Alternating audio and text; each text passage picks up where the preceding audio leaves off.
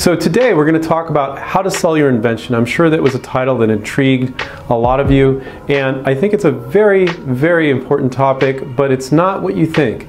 What I want to clarify is that a lot of folks, they don't know how to sell their invention, and they're holding themselves back by having incorrect thoughts about how to sell their invention, things that you think you need that you don't need.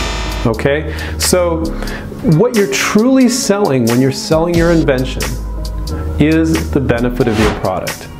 So what does that mean? So the benefit of your product is it helps you flip burgers without them falling apart. Helps you jack up your car with half the effort. Those are examples of benefits. It's not a long, drawn-out description about your product. It's the benefit of the product.